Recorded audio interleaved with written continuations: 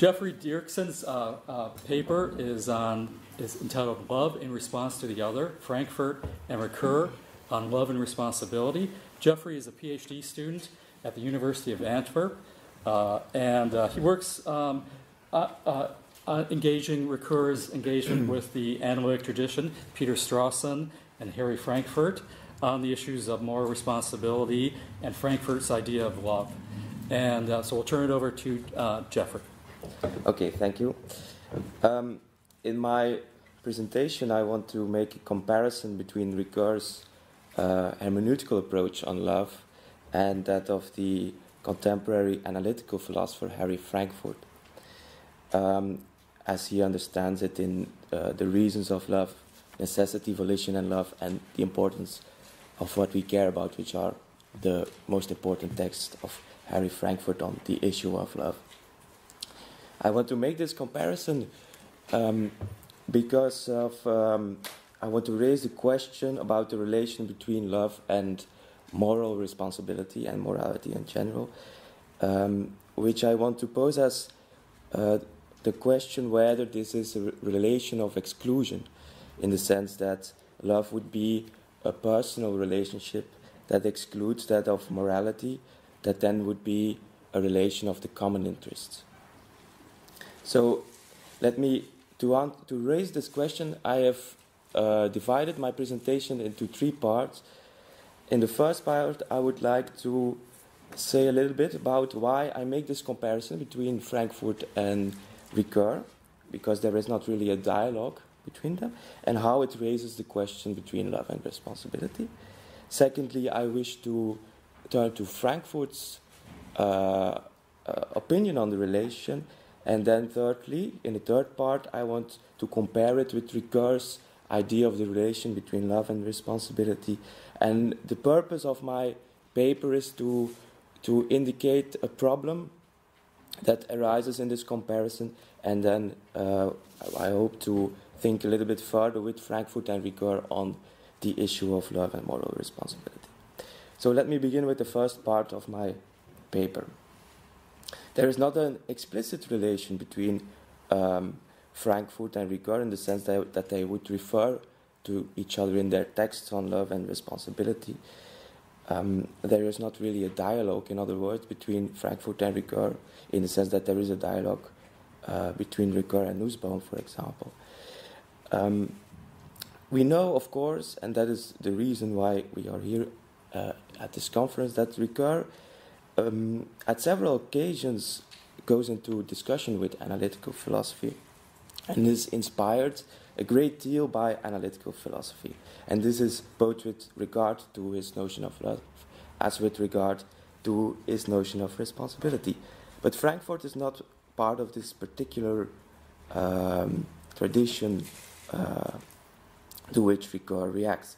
With regard to his concept of love, in his essay, perhaps most famous essay on love and justice, Ricœur criticizes the analytical conceptualization of love, and in particular, he discusses the theological tradition to which such thinkers as Jean Utka belong, who aim to derive a normative standard of justice from the principle of love in the sense of agape, from love of neighbor, a principle like love your neighbors equally.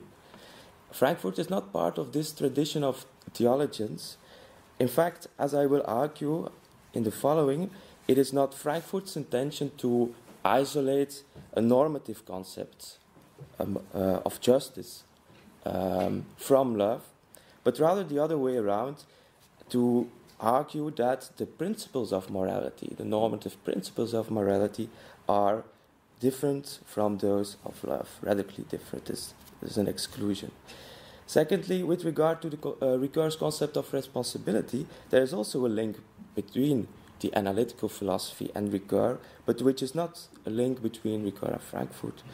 In his book on moral responsibility, or in oneself as another, in which the question in his little ethics is raised about the question about moral responsibility, who is the subject of moral imputation. We know that this book is written in the context of the discussion on personal identity, which is a discussion with analytical philosophy. But again, Frankfurt is not part in this book of the tradition to which Ricœur reacts.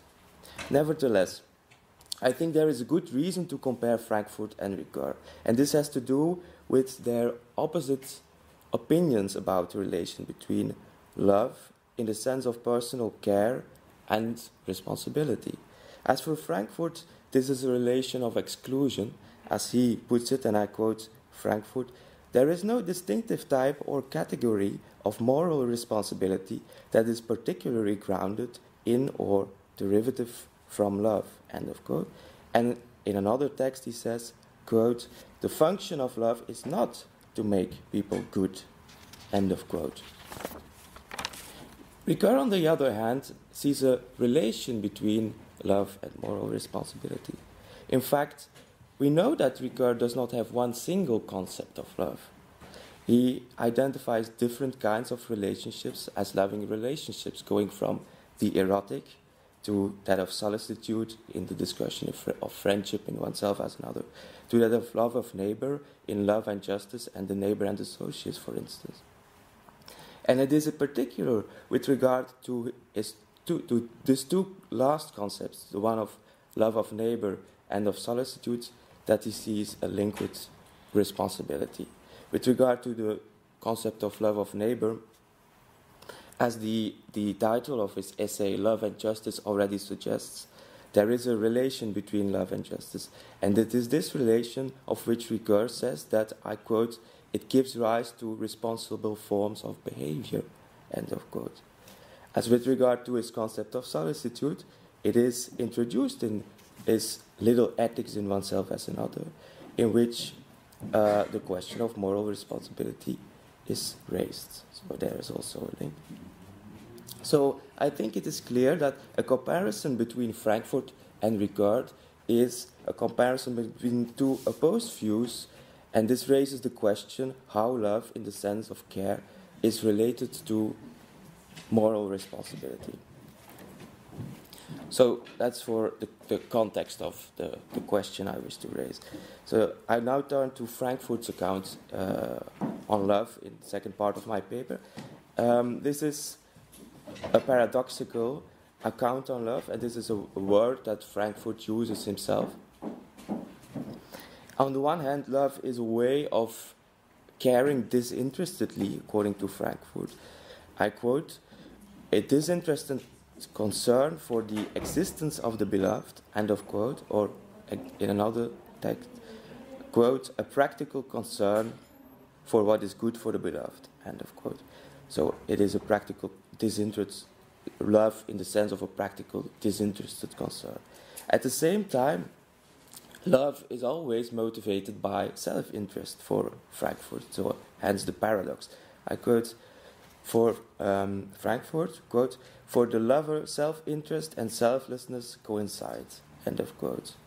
So this self-interest means for Frankfurt, more particular, that love does not amount to finding some inherent value into the beloved, but rather the other way around, that in the loving relationships, according to Frankfurt, we project value onto the love itself, onto the practical concern we have for the lover.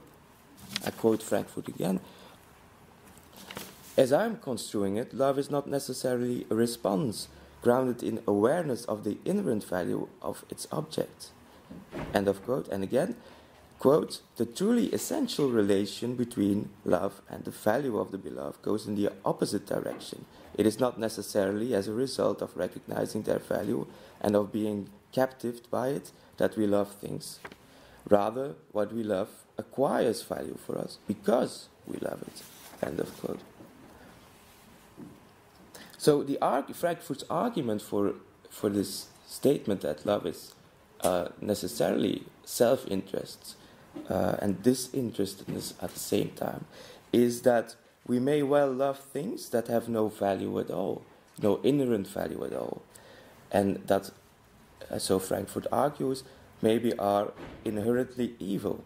And on the other hand, we may recognize the inherent value of things without loving them, like, say, the moral law. So love for Frankfurt is a practical concern, but it is not so much a practical concern that is motivated by recognizing the inherent value of the object for which one is concerned, but rather the other way around, a practical concern because this caring itself, this concern, is personally valuable for oneself, because this is enjoyable. Frankfurt also speaks of the instrumental value of love. It is instrumental, of course, not in the sense that it would be an instrument to gain something else, but something else than the love itself, but it is instrumental in that the love itself for Frankfurt is, according to Frankfurt, is an instrument to gain personal value. So it follows from this account of love that love itself does not have an ethical meaning for Frankfurt, and that it therefore excludes moral responsibility. In fact, love for Frankfurt is not charity. He distinguishes love from charity, or, as he puts it, quote, a concern for others that is entirely disinterested. End of quote. The reason for this, according to Frankfurt, is that charity, helping the sick and the poor, is an impersonal relationship, because the sick and the poor might be people that I don't know, and that love implies a personal relationship. Like, for instance, he gives the example of parental love. Moreover, Frankfurt's texts on moral responsibility do not deal with the concept of love, and vice versa. His texts on love do not deal with the concept of moral responsibility. Moral responsibility is a question of free will for Frankfurt. And the principles of morality, according to Frankfurt, are conceptualized as different from the principles of love, which are concerned, the principles of morality are concerned with the common interest, or, as Frankfurt puts it, quote, with how our actions should take into account the needs, the desires, and the entitlements of others, end of quotes, while love is a relationship of personal interest. So, to be sure, according to Frankfurt, love in the sense of practical concern, it is possible, of course, for Frankfurt, as he says it, that we can love our moral principles in the sense that we can love the common interest. And there is an implicit connection between love and responsibility in the sense that love is a way, according to Frankfurt, for a person to identify himself or herself with his own actions, and in that sense is an accountable person. So there is a link between responsibility. But to be sure, there is a fundamental difference between love, which is a relationship of self-interest, and morality, moral responsibility, which is a relation of which aims at the common interest. Now I come to my third part of my paper, which I want to make a connection between Frankfurt's notion of love and that of Ricœur. Now, Ricœur also has a notion of love in the sense of a personal relationship, which is different from a moral relationship. In The Neighbor and the Socius, we read that the relationship with the neighbor, which is the relationship of love of neighbor, according to Ricœur, differs from what he calls the relationship with the socius, which is the relation with the anonymous other on the level of institutions. For example, he also gives the example of parental love, which illustrates the difference, according to him. I do not love every child as my own, he says. This is the example of parental love is an example of an exclusive relationship, and this is an example of love of neighbor. Nevertheless, this does not exclude that I also have responsibility towards other childs as well. So I quote Ricœur, the first love, and he is talking about parental love, love of neighbor, is intimate and subjective, albeit exclusive. The second, and he is talking about responsibility, is abstract but has a wider scope. I am not discharged of all responsibility to children by simply loving my own. But here, the quote also suggests, although there is a difference between love and responsibility, that there is also a close connection between them.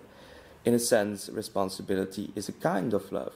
Therefore, it talks about the first love, which is personal, love of neighbor, and the second love, which he identifies with responsibility. The relation between love and responsibility becomes more clear, I think, when we take into account Ricœur's texts, his essay on love, love and justice, in which he elaborates on what he calls a dialectical, hermeneutical relation between moral principles of justice, which he identifies as the golden rule, and love. And it is this relation of which he says that it can give rise to responsible forms of behavior.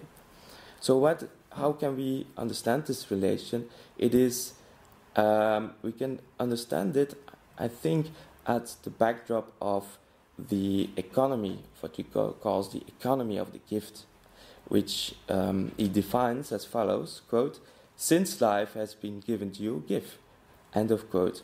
So the idea is quite simple. It is because we can realize that life is a gift, that our life as such is valuable. We are capable of valuing the life of another and of caring for others in the sense of charity, of love of neighbor. I think this idea shows, and I'm coming to my point now, that love in the sense of personal care is not necessarily the same as projecting personal value onto such care, as Frankfurt claims it is.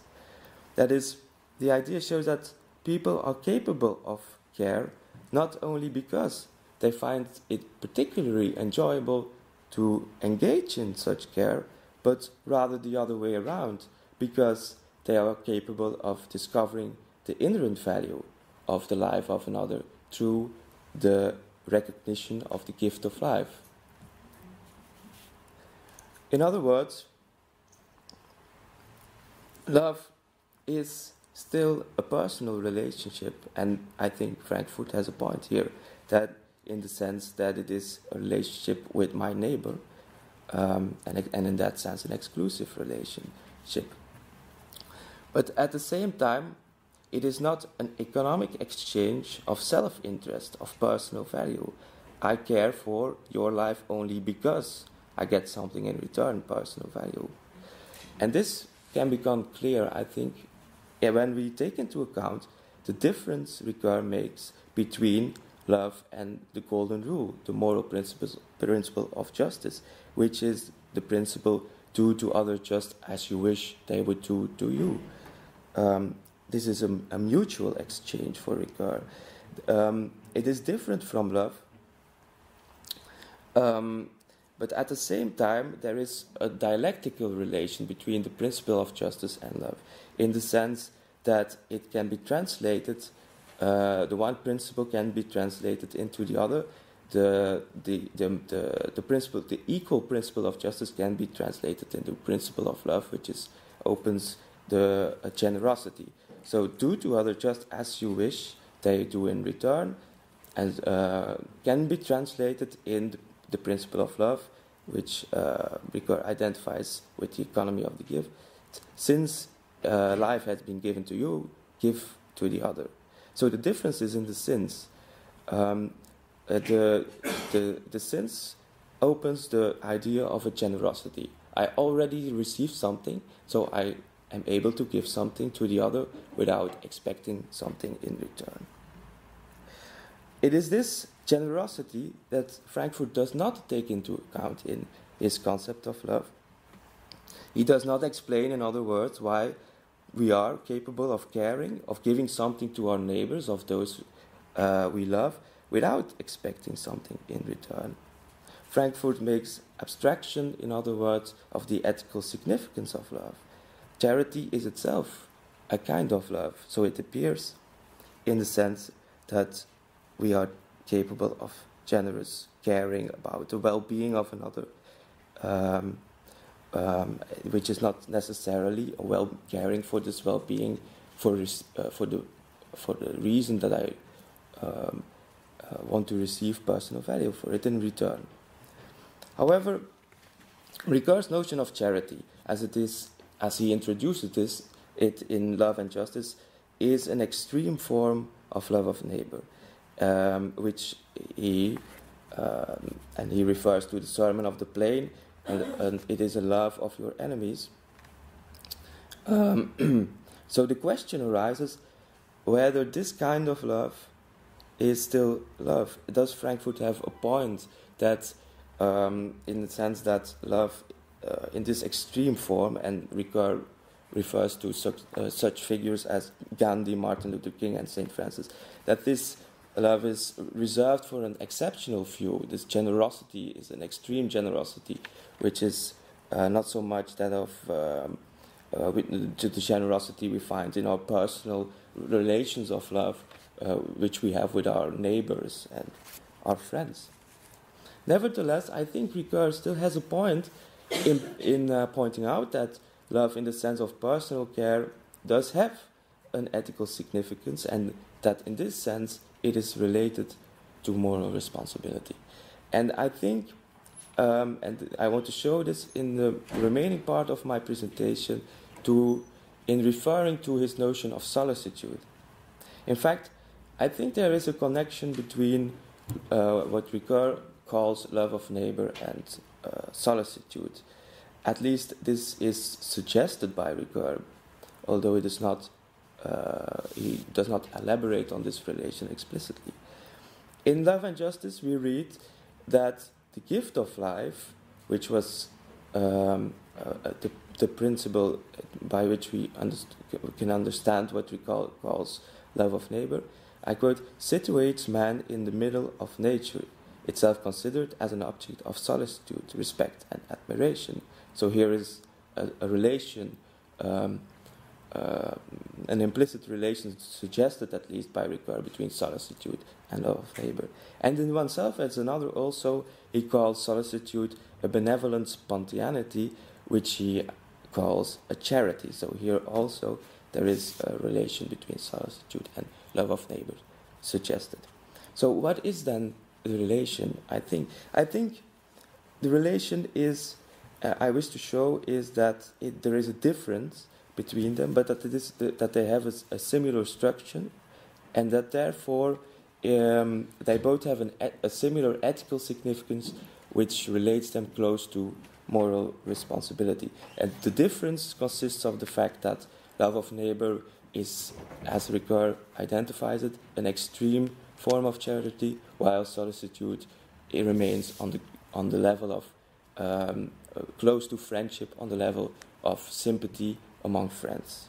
So I think there are 4 points of similarity between charity and love of love of neighbor and solicitude. The first one is that solicitude is also a care for the well-being of another. Unlike love of neighbor, though, it is not understood by Ricœur at the backdrop of what he calls the gift of life. The context is quite different. It is that of true sympathy, of sharing the feelings and the suffering of others. As Ricœur puts it, I quote, "In true sympathy, the self finds itself affected, for it is indeed feelings that are revealed in the self by the other's suffering, feelings spontaneously directed towards others. This intimate unit between the ethical aim of solicitude and the affective flash of feelings seems to me to justify the choice of the term solicitude."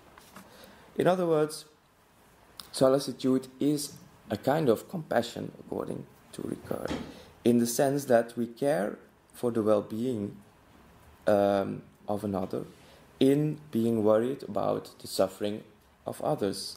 And this worry itself is the compassion, is to an extent, Ricœur says, suffering ourselves. In suffering about the suffering of another, we are anxious about the suffering, we want the suffering to stop, and in that sense, one already cares in compassion for the suffering of another. So there's That's one similarity. A second similarity between solicitude and love of neighbor is that it is also a mutual relationship. They are both mutual relationship. As for solicitude, and this is also the difference with love of neighbor, the mutuality is close to that of Aristotle's notion of friendship, which is a mutual relationship.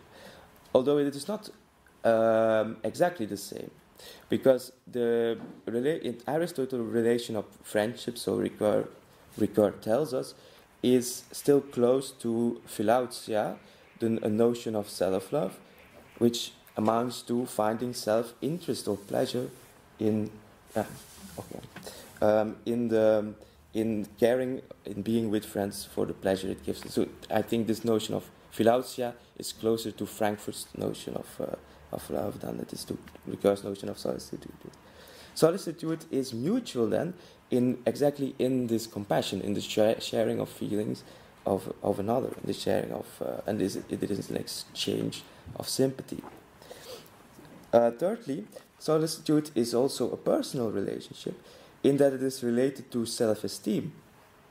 And it is different because this notion of self-esteem is not related to the concept of love of neighbor as such. But it is through this compassion that we are able, according to Ricœur, to esteem others as another's life as valuable, in the sense that in being worried about the suffering of another in compassion, we, in a sense, desire the suffering to end. We desire that the other has a life free from suffering, or a life with self-esteem, which is capable of acting. Okay, so I think I'm going to conclude. I still have so three similarities, and I think that before I go to the fourth similarity, I think this notion of solicitude in the sense of sympathy also shows that love, and this on the level of sympathy among friends, is not simply necessarily projecting personal value onto caring for one's friends, in the sense that it is exactly the recognition of the inherent value of the well-being of another. It more than being an exchange of personal value, it is an exchange in suffering and an exchange of self-esteem, which is something different. So difference is one between projecting value onto caring for our friends, and one of recognizing the value of friend's life free from suffering in compassion. And there's also a fourth similarity with love of neighbor, and that is that it's therefore close to moral responsibility because of this ethical intention of benevolent spontaneity that is inherent to solicitude. It is, as Ricœur puts it in the subset on moral responsibility in oneself as another, it can also be translated by transition of the golden rule into a moral principle, which he identifies as the principle, you shall not kill, or you shall not let other people suffer. So it is, again, a dialectical relation between love and a moral principle, in the sense that the ethical benevolence of caring for the suffering of another can be translated in the negative prohibition, moral prohibition, you shall not let people suffer. So that's the link with moral responsibility. So I conclude now. So I think both Ricœur's concept of love of neighbor and that of solicitude both demonstrate that love in the sense of personal care does not necessarily overlap with finding personal value into this care. And this shows that this is not only the case in extreme forms of charity, which we find in love of neighbor, but also in sympathy among friends, which we find in solicitude. Therefore, I think both concepts show that love already has an ethical intention, and therefore in the sense that it is a recognition of the well-being of another, and therefore that it is not simply a matter of taking these two concepts and conceptualizing them as different concepts, but that the relation is in fact a dialectical one, hermeneutical one, in the sense that there is a difference between love and moral responsibility, of course, but that there is also a connection in the sense that the benevolent spontaneity of love, or the ethical directness of love, can be translated into a negative moral principle, a prohibition or a moral prescription. And that is how it is related to moral responsibility. Thank you.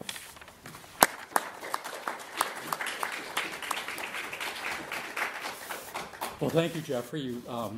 We have the gift of Geoffrey having convened a conversation with a partner that never happened.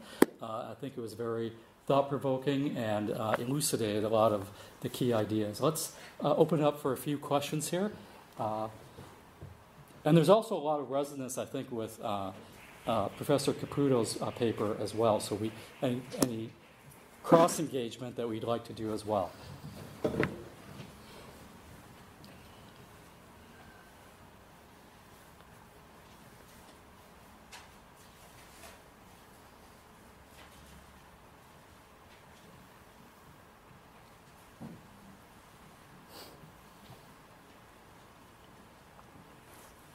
Fernando?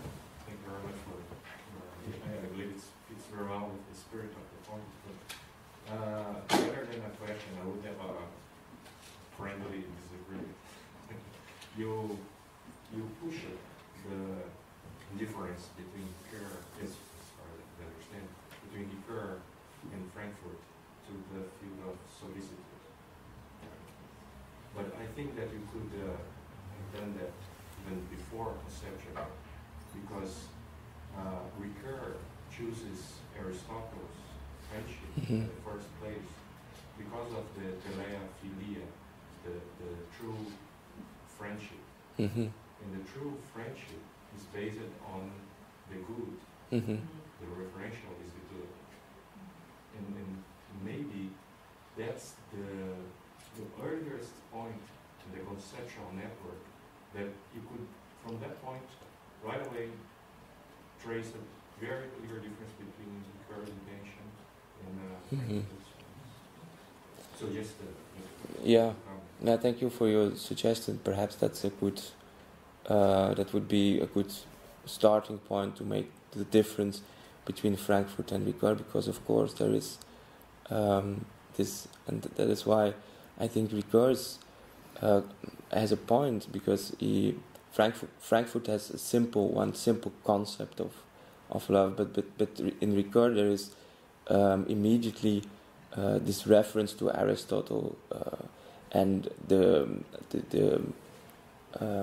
how do you say, he is immediately sensitive for the different significance and the different intentions of love, and there is a difference indeed between ethical love and selfish love. That is. So, thank you.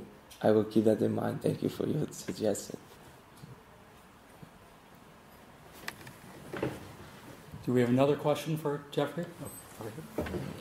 It's a very important topic about the love and responsibility. As you have talked about, in some times love is kind of subjective.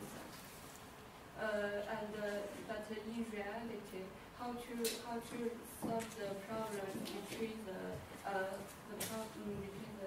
tension and the contradiction between the love and the justice, because it's the type is a lot of there are lots of types Mm-hmm. Yes, I think according to Ricœur, in Love and Justice, the main difference is one of between equality. Justice is a relation between equals, of giving something to another and getting something equally in return, while the essence of love in that text is one of generosity, of being able to give someone I love something without necessarily expecting something in return, like in an instrumental relation of economical exchange. But nevertheless, there is a dialectical relation, and as you know, dialectics is essentially about bringing two different concepts, reuniting two different concepts together. So it is the relation between them is that it is possible to translate one concept into the other, in the sense that the principle do to others to get something in return can be translated in a principle of since something has been given to you, do something in return. So there is a similarity, but at the same time there is a difference. Was that an answer to your question?